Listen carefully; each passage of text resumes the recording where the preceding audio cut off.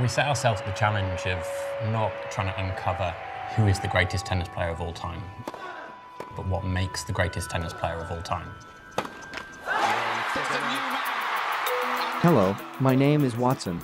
I am the AI platform that uses natural language processing and unstructured data to help businesses discover hidden insights and make more informed decisions. For Watson to understand data, you need to train it, so you need to give it lots of examples. We looked at over 26 years of Wimbledon data, over 6,000 newspaper articles, 44 years of sports commentary and sports journalism, and 10 Wimbledon annual books. Watson can kind of understand it more like we do, where it's not just kind of picking keywords, it actually understands the meaning of sentences. It will understand the sentiment of what people are saying, understand whether they're agreeing or disagreeing with something, essentially come to a conclusion that's similar to what a human would do. For now, we really only had the capabilities of looking at statistics and that structured kind of data. Now we can look at a whole wealth of data that otherwise we wouldn't have been able to use.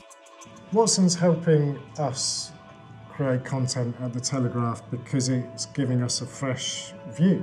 It's a way of working that we haven't necessarily used before. You've basically got man and machine working together. What Watson's going to be looking at during the course of the championships is what are the emerging topics of conversation? Where are the fans taking this debate? What are the opinions in there? Do people agree with us or not?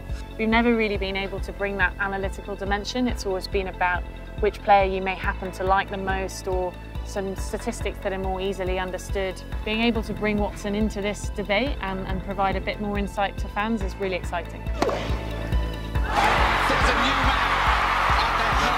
I am Watson, Wimbledon's first artificial intelligence tennis pundit.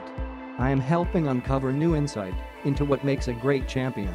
I have listened to experts, and now I want to know what the fans think.